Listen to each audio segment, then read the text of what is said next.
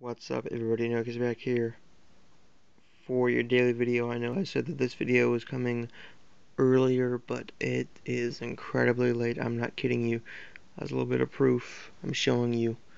It's 2:34 in the morning. I'm tired. Attack of the Lederhosen zombies. I watched this about 2:30 this afternoon, so about 12 hours ago.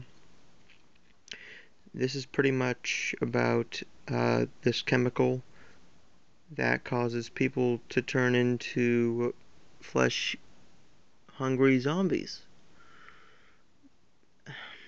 This is really stupid and ridiculous, and not in the good way. This movie was pretty much just for blood and gore. There was really no true story to it. I think it was, how can we make this the bloodiest, goriest movie we possibly can without putting it in theaters? Because I'm pretty sure this was a straight-to-DVD movie, or it may have been a straight-to-TV movie. I don't know. I'm just going to say this is horrible. The acting is horrible. The story is horrible. I'm not going to say the blood and gore is horrible. The gore is pretty out there, and the gore is pretty awesome to watch. I was expecting a longer film. Because, hold on a minute here, guys. I need to show you this. Right here, it says it is 91 minutes. I'm calling bullshit. This is an hour and 13 minutes. Maybe they're accounting for the whole entire DVD. I don't know.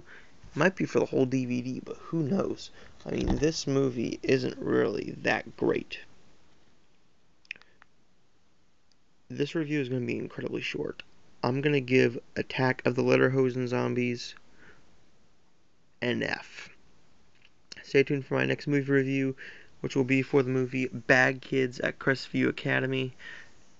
I just got done watching that one, and I'm going to do a review of Blade Runner 2049 later because my voice is going out and I'm starting to get sick. But as always, guys, if you liked the video, please make sure you give it a thumbs up. If you didn't, I'm so sorry, but you clicked on the stupid thing. But if you did, please like the video, leave a little comment down below, subscribe for more, and I will see you guys next time.